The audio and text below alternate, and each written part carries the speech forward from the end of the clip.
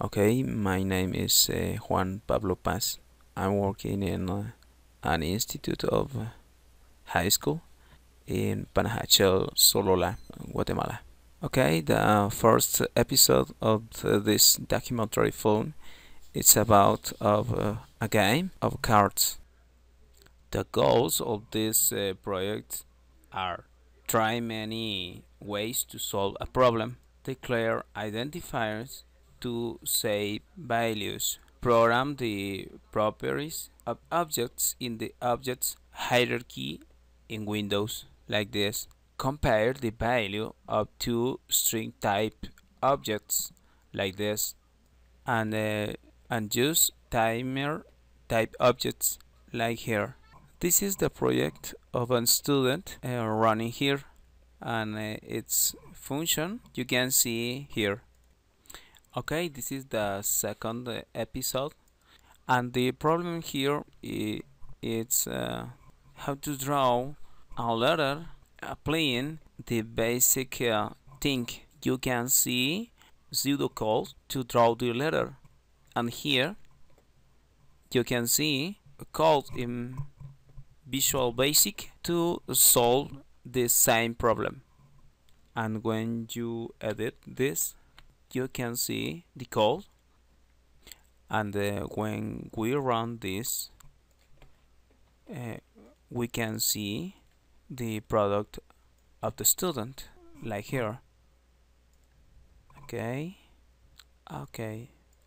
yeah, the third episode of this documentary film, it's about the same problem, how to draw the same letter, but should be to solve through the use of commands like go forward, go back, and other commands in a language called Logo. These are the instructions designed by the student, and we try it.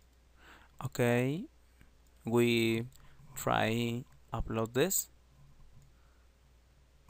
signs here. This is an open. Yeah. Okay, the fourth episode, it's about of configuration of routers. Here you see a router as provider to service of internet to other router as a client. You can see the LAN port and the WAN port of each router, and the student must identify